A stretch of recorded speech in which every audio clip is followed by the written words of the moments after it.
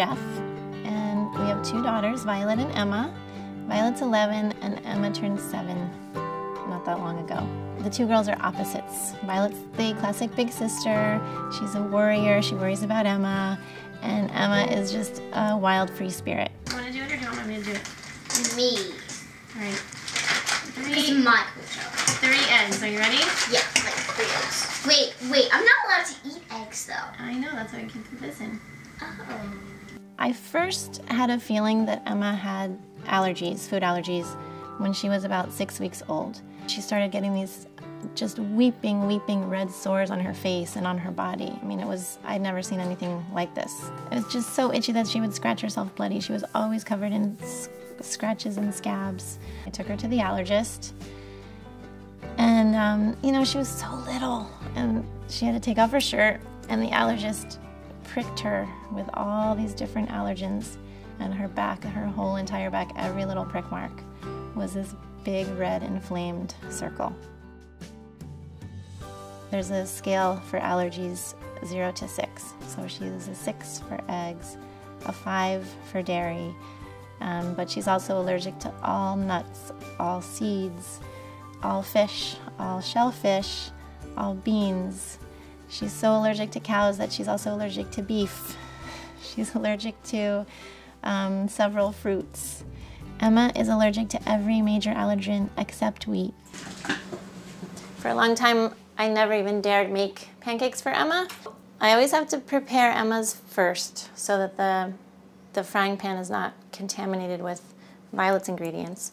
But I'll make a bowl of pancake mix, and I've got something called egg replacer. It's just a powder that I put into the pancake mix. I mix it in. Instead of cow's milk, we put rice milk in Emma's meals. So when I mix this together and put lots of chocolate chips inside, I can make her pancakes, and they look like pancakes, and they taste really good. It's true that knowledge is power. So as soon as I understood what I had to do and talked about it with her doctor, it meant starting from scratch. And it meant that every time I let Emma put anything into her mouth, I had to know every single ingredient that was in that food. Now back, 2, 3, 4, 5, 2, 3, 4. Rock, forward, shuffle. Keeping Emma safe when she's not in my care has been a process as well. It's been an educational process. In school, I pack her lunchbox in the morning. So when she's in school, her teachers know, her friends are really aware, she's really aware that she needs to eat what's in her lunchbox. Whenever Emma is invited to a birthday party, we learned a long time ago that I make her a special kind of pizza. So when all the kids have pizza, she has it too. And I always make her her own cupcake. And when the cake comes out, she's got cake as well.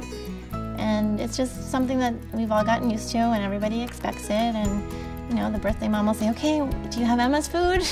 And, you know, and it's fine. And it's all very normalized, and no one thinks it's strange. She's on the EpiPen Junior because of her weight. Every EpiPen pack comes with a pair of EpiPens. So if you're driving somewhere to the hospital and you give your child 1 dose and the 10 minutes is up, you have another dose to give you time to get to medical care. It is this feeling of walking on a tightrope sometimes, because there's so many things all around her all the time. And I try not to focus on that part of it too much, but it's really scary. Kids in the lunchroom all have milk. If the milk spills on her, she reacts to that. I just feel like as Emma walks through her life, there are just so many more trapdoors that she can fall through. And it's scary. You know, a lot of times people will say to me, oh, you know, I can't believe you have to deal with that, it's so hard. And all I can think about is Emma doesn't have a million other things that Emma could have. You know, she has food allergies. There's a chance that she could grow out of them.